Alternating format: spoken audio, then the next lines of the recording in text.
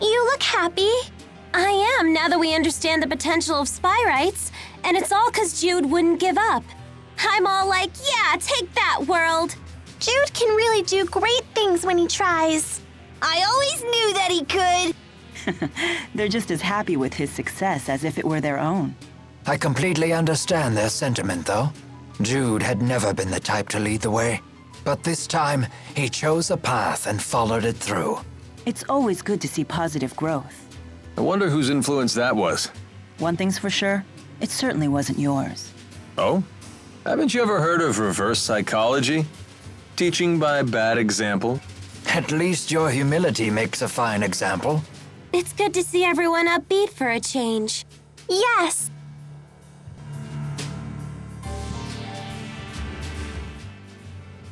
Is it just me, or are we the strongest group ever? Whoa, come on, Leia. You need to calm down. No, Jude, you need to calm the heck up. Why can't you be happy about this? I, for one, am moved by our achievement. I never imagined I'd be so strong at this age. That is quite an accomplishment. No Icky Bat can stop you! I'm proud of you, Rowan. Now you've done it all, huh? Whatever do you mean? The legend of mighty Giza has only just begun. See, Jude, you need to be more like Rowan. Get into the spirit. Guards down. What? No matter how strong you get, you still drop your guard when you get excited. You need to work on that. That whole act was just to catch me off guard? Possibly. Oh, but I truly am happy to be this strong. That's 1 point for Rowan. Fine, I'll be more careful.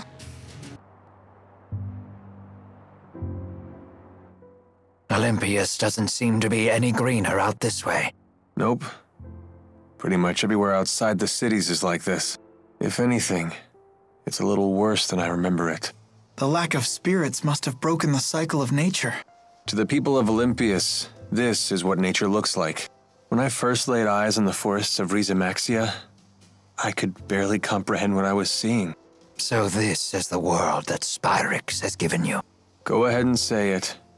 We brought this on ourselves. That may be true, but still. Let me make sure I have this straight. We use boosters to infuse spirit fossils with mana, and then a Spyrite is born.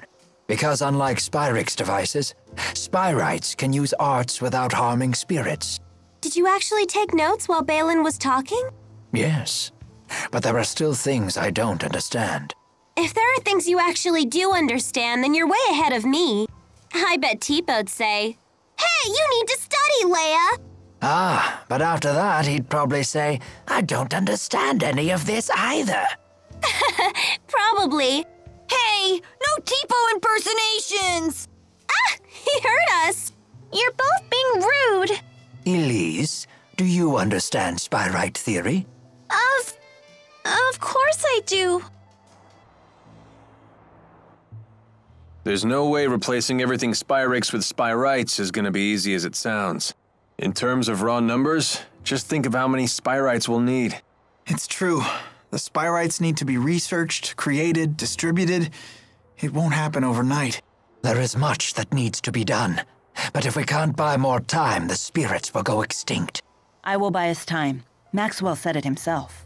If we remove the schism, the mana that it contains could sustain Olympias for a considerable amount of time. And that's what you intend to do? Yes, it is. It's a long road ahead for all of us. But the more pressing problem is Gaius. If we can't stop him, it'll be too late for Olympias. Yeah.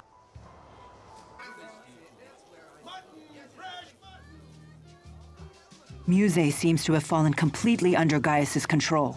I'd say it's more that Muse has finally found someone she can rely on. She had been yearning for someone to guide her. That girl has some big-time dependency issues. She's like my own dark shadow. I wish we could have met under different circumstances. Whatever the nature of their relationship, Muse's ability to manipulate dimensional space is now in Gaius's hands.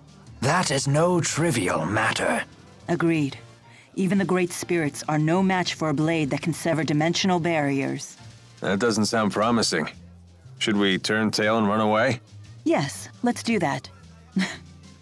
Do you really think I would say such a thing? Of course not. You know me well.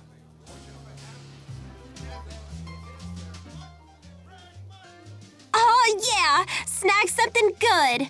Is it really okay to steal like that? Of course it is! We won that battle fair and square! Yikes. So might makes right, huh? Does that mean if we lose, the enemy might take something of ours? Yep. If we were to lose, the enemies could have Tipo. What? You can't take Tipo without my permission! We'll let them have your hairband! Hey, that's off limits! I had to save up my allowance for weeks to buy this. It's my #1 favorite. But I'm everyone's #1 favorite! Fine, fine. If we lose, we'll just have to sacrifice Alvin's coat. The hell you will. I love this thing.